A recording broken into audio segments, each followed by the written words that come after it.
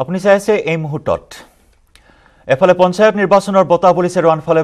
পঞ্চায়ত নিৰ্বাচনৰ জুই জ্বলিছে ৰাজ্যৰ বিভিন্ন প্ৰান্তত বিশেষকৈ উজনি অসম আৰু উত্তৰ অসমত এতিয়া একে জুই পৰিলক্ষিত হৈছে প্ৰতিটো ৰাজনৈতিক দলৰ মাজত পঞ্চায়ত নিৰ্বাচনৰ পূৰ্বে ধৰ্মপুৰতো কংগ্ৰেছৰ ক্ষোভ ধনৰ বিনিময়ত প্ৰাৰ্থীক টিকট দিয়াৰ অভিযোগত উত্তাল প্ৰতিবাদ সাব্যস্ত কৰে দলীয় কৰ্মীয়ে প্ৰাক্তন মন্ত্ৰী নীলমণি সেনডেকাৰ প্ৰতিমূৰ্তি দাহ কৰি প্ৰতিবাদ সাব্যস্ত কৰে শ শ দলীয় কৰ্মীয়ে নলবাৰী খবৰ এই মুহূৰ্তত আমি জনাইছো পঞ্চায়ত নিৰ্বাচনৰ পূৰ্বে ধৰ্মপুৰতো একে পৰিৱেশ কংগ্ৰেছৰ ক্ষোভ দেখা গ'ল ধনৰ বিনিময়ত প্ৰাৰ্থীক টিকট দিয়াৰ অভিযোগত উত্তাল প্ৰতিবাদ সাব্যস্ত কৰে দলীয় কৰ্মীসকলে প্ৰাক্তন মন্ত্ৰী নীলমণি সেনডেকাৰ প্ৰতিমূৰ্তি দাহ কৰি এনেদৰে প্ৰতিবাদ সাব্যস্ত কৰে শ শ দলীয় কৰ্মীয়ে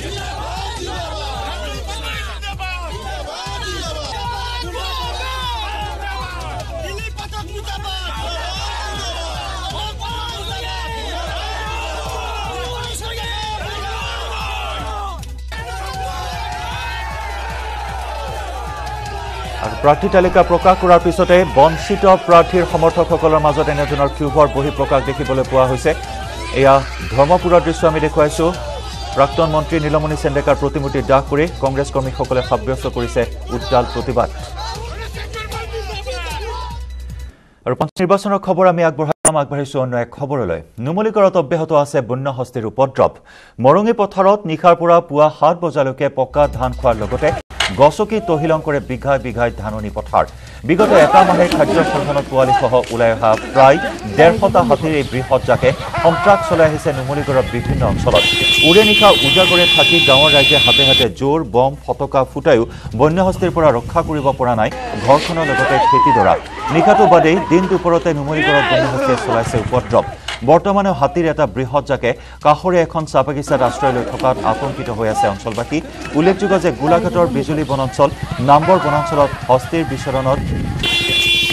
অধিগ্ৰহণ কৰি হস্তীৰ বিচৰণ ভূমিত অধিগ্ৰহণ আৰু নুমলীগড় সুধানগৰৰ বাবে ক্ৰমাৎ ভয়াৱহ ৰূপ ধাৰণ কৰিছে হাতী মানুহৰ এই সংঘাতে হাতী কওঁতে তাৰমানে এখন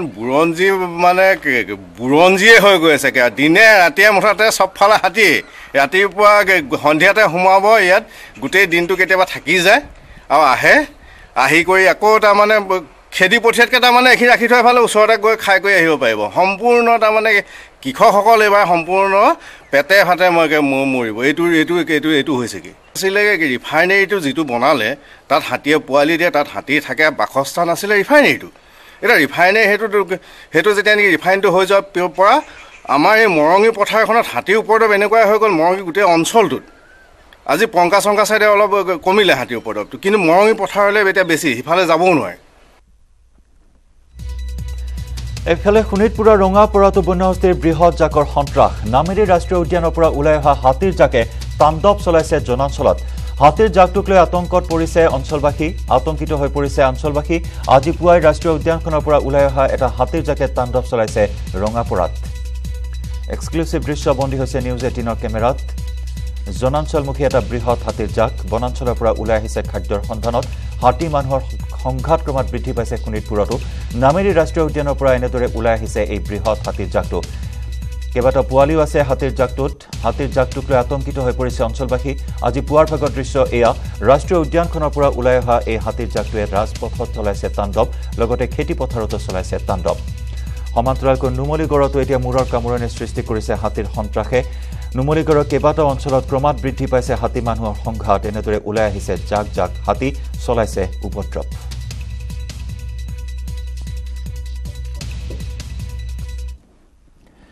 দুৰ্নীতি আৰু অনিয়মৰ ভূস্বৰ্গত পৰিণত হৈছে যোৰহাটৰ ৰাজহ বিভাগৰ কাৰ্যালয়ৰ মাটিৰ দালালৰ দৌৰাত্ম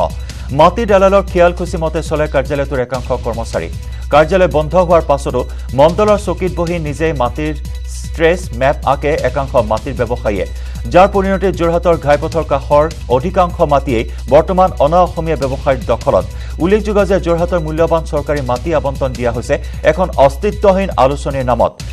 GNOSIS নামৰ চাহ শ্ৰমিকসকলৰ কল্যাণৰ বাবে কাম কৰি অহা বুলি দাবী কৰা এই অস্তিত্বহীন অনুষ্ঠানটোৰ নামত মূল্যৱান চৰকাৰী মাটি আবণ্টন দিয়া ঘটনা পোহৰলৈ অহাৰ পাছত এতিয়া ব্যাপক প্ৰতিক্ৰিয়াৰ সৃষ্টি হৈছে ইতিমধ্যে এই সন্দৰ্ভত যোৰহাট পূব ৰাজচক্ৰ বিষয়া মণ্ডল কাননগোকে ধৰি সংশ্লিষ্ট শীৰ্ষ বিষয়াসকলৰ বিৰুদ্ধে থানাত ৰুজু কৰা হৈছে গোচৰ আৰক্ষীয়ে ইতিমধ্যে এই সন্দৰ্ভত প্ৰাথমিক তদন্ত আৰম্ভিছে এই ঘটনাৰ উচিত তদন্ত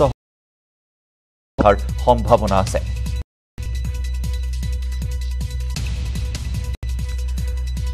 আৰু এই খণ্ডত অধিক তথ্য লাভ কৰিবলৈ এই মুহূৰ্তত আমি পোনপটীয়া সম্প্ৰচাৰ যোগে সংযুক্ত হৈছোঁ যোৰহাটৰ সাংবাদিক গৌতম বৰাৰ সৈতে গৌতম এফালে যদি বেংকৰ মাফিয়াৰ দুৰাত্ম আনফালে প্ৰবঞ্চকৰ দুৰাত্ম এইবাৰ মাটি দালালৰ দুৰাত্মৰ এক চাঞ্চল্যকৰ তথ্য সন্মুখলৈ আহিছে গৌতম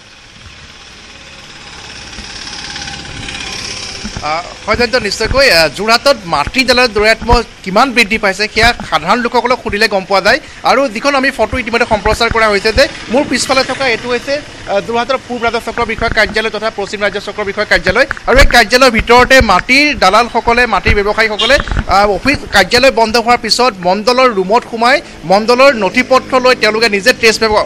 অকাৰ এক পৰিৱেশ এই কাৰ্যালয়টোত আছে আৰু সাধাৰণ লোকসকল যদি আহে কিবা কামৰ বাবে বহুবাৰ তাঁতবাতি কৰিব লগা হয় কিন্তু মাটি দালালসকলৰ বাবে এই কাৰ্যালয়টো সকলো মুক্ত যেতিয়াই যেনেদৰে মন যায় তেওঁলোকে তেনেদৰে কাম কৰিব পাৰে আৰু তাৰ উপৰিও আৰু এটা তথ্য পোহৰাইছে ভূমি কেলেংকাৰী যে এক অস্তিত্বহীন এখন আলোচনীৰ নামত ৰাজহ বিভাগৰ তৰফৰ পৰা ভূমি আবণ্টন দিয়া হৈছে যোৰহাট অভিযান্ত্ৰিক মহাবিদ্যালয়ৰ কাষত এই তথ্য পোহৰলৈ আনিছে মই পোনপটীয়াকৈ জানিবলৈ চেষ্টা কৰিম যিজন যুৱকে সকলো তথ্য পোহৰাইছে তেওঁ আমাৰ লগত আছে আৰু চাহ জনজাতিসকলৰ বাবে কল্যাণৰ কাম কৰি অহা এটা NGO তথা এখন আলোচনী নামত যে আবণ্টন দিয়া হৈছে মাটি সদৌ চাহ জনজাতি ছাত্ৰ সন্থাৰ কেন্দ্ৰীয় সমিতিৰ সহকাৰী সাধাৰণ সম্পাদক আছে আমাৰ মাজত জিন'চিছ নামৰ এটা প্ৰতিষ্ঠানৰ নামত মাটি আবণ্টন দিয়া হৈছে অভিযান্ত্ৰিক মহাবিদ্যালয়ৰ কাষত আপোনালোকে অৱগত হয়নে আচ্ছা অৱগত হয়নে সেই যিটো NGO বা প্ৰতিষ্ঠান সেই প্ৰতিষ্ঠানটোৱে হেনো চাহ জনগোষ্ঠীৰ লোকসকলৰ কাৰণে বহু কল্যাণমূলক কাম কৰি আহিছে কি কয় প্ৰথম কথা জিন'চিছ এই আলোচনী যে এখন আছে প্ৰথম আজি নাম শুনিছোঁ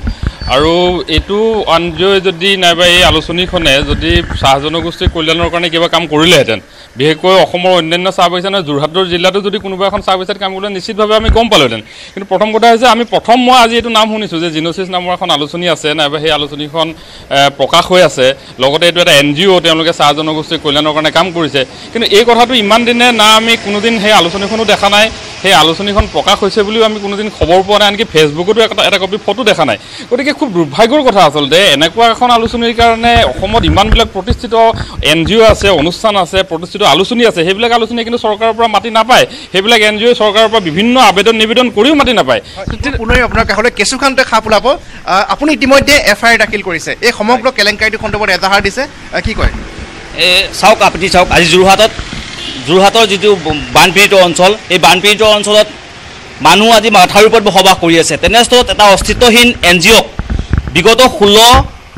16 বৰ্ষত এখন ভূমি উপদেষ্টা পৰিষদৰ বৈঠকত মাননীয় যোৰহাটৰ তদানী উপায়ুক্ত বীৰেন্দ্ৰ মিত্তালৰ নেতৃত্বত এই কমিটিয়ে তেখেতসকলক মাতি দি থৈ গৈছে এটা অস্তিত্বহীন আলোচনীৰ নামত তেনেস্থলত এই কেলেংকাৰী কেঁচুখানতে খাপ ওলোৱা খুব সম্ভাৱনা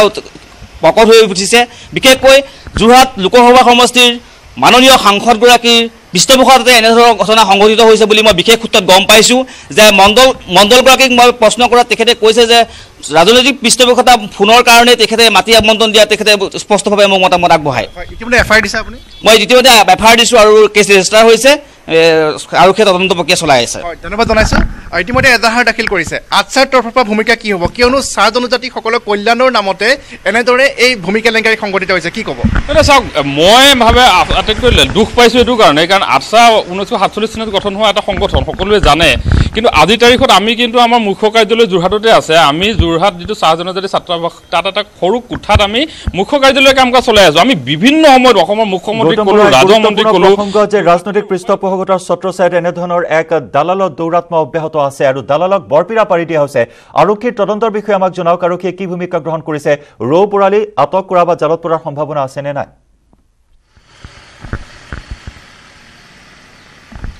হয়তো আৰক্ষীয়ে যদি তদন্ত কৰে তেতিয়াহ'লে বহু তথ্য পোহৰলৈ আহিব ৰৌ পোৰালি জালত পৰিব কিন্তু দেখা যায় যে যোৰহাটত এনেবোৰ গোচৰ যেতিয়া ৰুজু কৰা হয় আৰক্ষী ভূমিকাটো কিছু পৃথক হয় আৰক্ষীয়ে ভয় কৰে কিয়নো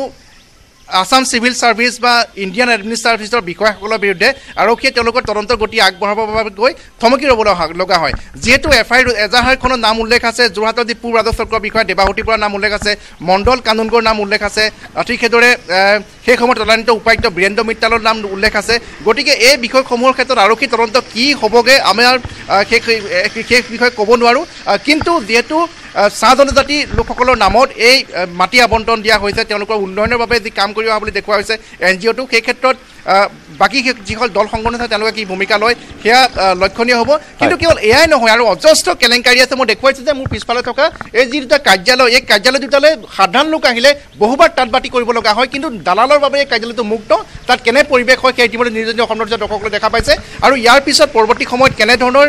ব্যৱস্থা গ্ৰহণ কৰা হ'ব আচ্ছাই কি ব্যৱস্থা গ্ৰহণ কৰিব যিটো ৰাজনৈতিক পৃষ্ঠপোষকতাৰ কথা আহিছে কি কয় আমি মুকলিভাৱে দাবী কৰিছোঁ আচলতে যোৰহাট জিলাৰ তদানীন্তন উপায়ুক্ত বীৰেন্দ্ৰ মিত্তাল ADC ৰেভিনিউ জয়ন্ত গোস্বামী যোৰহাট পূব ৰাজচক্ৰৰ চক্ৰ বিষয়া মণ্ডল এই গোটেইবিলাকৰ এটা নেক্সাছ তাৰ লগতে এখন ভূমি উপদেষ্টা কমিটি আছে আচলতে কেনেকৈ প্ৰস্তাৱ গ'ল প্ৰস্তাৱ কেনেকৈ গ্ৰহণ কৰিলে ভূমি উপদেষ্টা সমিতিত কেনেকৈ DC গৰাকীয়ে সেই ভূমি উপদেষ্টা কমিটিৰ সেই যিটো প্ৰস্তাৱ সেই প্ৰস্তাৱক আবণ্টন জনালে মাটি আবণ্টিত হ'ল এটা অস্তিত্বহীন অনুষ্ঠান যিটো অনুষ্ঠানৰ সকলোৱে জানে যে তেনেকুৱা নামৰ কোনো অনুষ্ঠান ইয়াত নাই যোৰহাটত তেনেকুৱা অনুষ্ঠানে কোনো কাম কৰা নাই কোনো এক্টিভিটিজ নাই তেওঁলোকৰ ধন্যবাদ জনাইছোঁ আপোনাক আৰু এই ঘটনা পোহৰলৈ অহাৰ পিছত এতিয়া তীব্ৰ প্ৰতিক্ৰিয়াৰ সৃষ্টি হৈছে আৰক্ষীৰ তদন্তলৈ এতিয়া অপেক্ষা কৰিছে এই সকল লোকে